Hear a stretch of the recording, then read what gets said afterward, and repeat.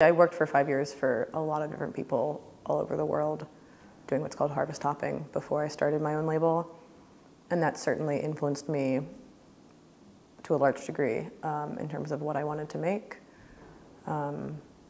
especially less specifically vineyards, because I wasn't actually working with many vineyards in California that I would be able to eventually work with myself, but in more broader terms, like what varieties I liked, what styles I liked. Do I want to make very conventional wines? Do I like more naturally made wines? Do I like very big, robust, high alcohol wines made from, bigger Mediterranean grapes? Do I like very light, very alpine sort of wines, like that sort of thing? So I learned a lot of that from working with people. But then when I actually started my own label in California, the decisions of where specifically to work, meaning what vineyards to pull from, that was to some degree influenced by all of my previous experiences. Like I did know I liked Carignan, and I wanted to work with grapes that grew well in the California heat, it's very hot in California.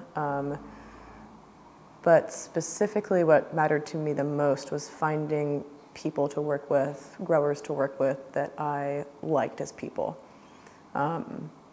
Growers who cared about the grapes they were growing, which, that usually means organic growing or biodynamic growing practices, and that means, treating your team well that's farming the vineyard with you, but also I wanted growers that would care about what I was making in the same way that I cared about what they were making. So I need to work with someone who grows fruit well, because of course I want to work with good fruit, and so it matters to me how they're growing, but it's important also that they can turn around and look at me and be like, okay, well, what wine are you making out of the fruit that I've spent a whole year growing?